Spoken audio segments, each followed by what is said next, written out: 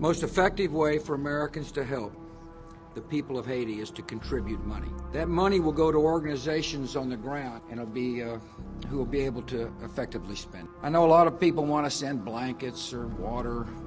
Just send your cash. One of the things that President and I will do is to make sure your money is spent wisely.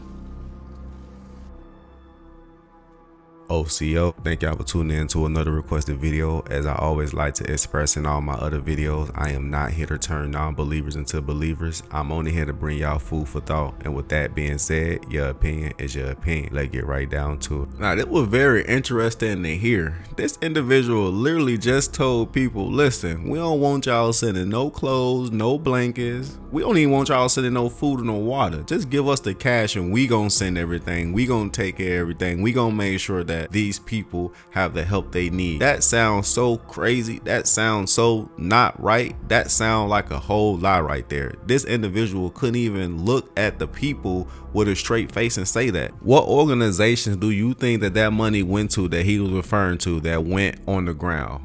Who got that money? Who gets the money that we sent to help people that are just like us in need? Where does this money go? Oh, I forgot. They go on trips. They buy cars. They have really fancy, weird parties. Y'all let me know what's really going on and why these individuals keep asking for our money when they supposed to be billionaires and we're the people that's struggling for the money. This kind of like the same thing that we saw Oprah do when that little thing took place in Hawaii and she was asking people to just send in money when she's a billionaire. Y'all help me understand what's really going on behind these closed doors and where's this money going to. With that being said, if you function with me on a daily, weekly, monthly basis, then you already understand that clear eyes always recognize real lies. And until next time, I'm always gonna have more wide open.